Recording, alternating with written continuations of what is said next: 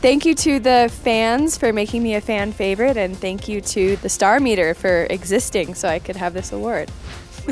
It is very special because IMDb is, I mean, as far back as I can remember, you know, everyone checks IMDb, and it's like very important when you're a young actor. I don't know, it's just such a part of the culture, you know, so it's very special. Thank you.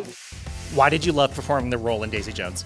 I think it was a really big challenge for me because I had to like acquire a lot of skills, and I think that the fact that I was able to play music and sing and go up on stage and feel confident about this thing that I'd never done before and that I could get to that point was really special for me. I feel proud of the fact that we were able to perform live together. This is new for me.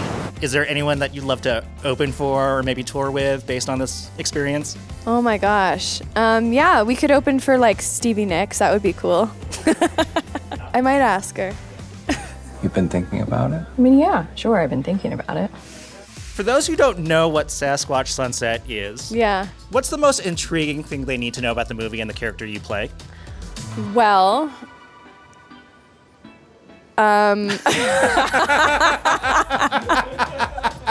it is a movie about a family of Sasquatch. It's beautifully shot, very funny, and really touching actually. And one of my favorite experiences I've had, definitely, filming anything. And it was very unique, and there's no speaking in the movie.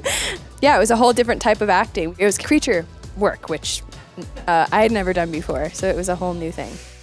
What is the credit that changed your life? Probably The Runaways, because that was the first job I ever booked, and I think that gave me the confidence to keep going. It's really hard to stay hopeful when you're auditioning and stay confident in yourself and your work, and I think that it doesn't take much. It takes like one director to kind of see you and go like, I love what you're doing and I love your work, and that kind of can get you through to the next one. So The Runaways really created a lot of hope for me. It's a dream. What's your fondest memory about that role? Oh my gosh, I mean, I was a nervous wreck working with anybody because it was my very first time on set.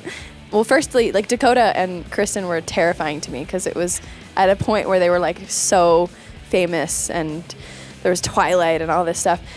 And so I was definitely like very withdrawn and nervous, and I think they took that, now because we're friends, I know this, as that I was kind of, you know, standoffish or a little bit rude or something, but I was just really nervous to work with them. What, no disciples? No cameras? Just me. And I remember there was this day that I was standing in the hallway and I was shooting the last scene with Dakota, and she was like, it's the martini shot.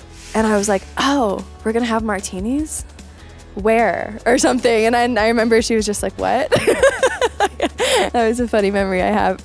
But Kristen, I love her so much, and Sundance is really special to me because it was my very first movie, and it's one of my favorite festivals, and I feel like I'm here a lot, and I love it.